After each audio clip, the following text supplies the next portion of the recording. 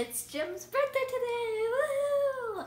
I'm so excited that it's my ostomy Jim's birthday today because at this time last year I was stuck in the hospital. I had a feeding tube. I wasn't feeling good at all. Couldn't get out of bed.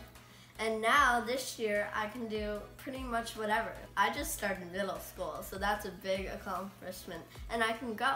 Because last year I couldn't go to school. I couldn't hang out with my friends. But this year I can do anything I want. That's really great. And that's why we're celebrating Jim's birthday today. So, yay!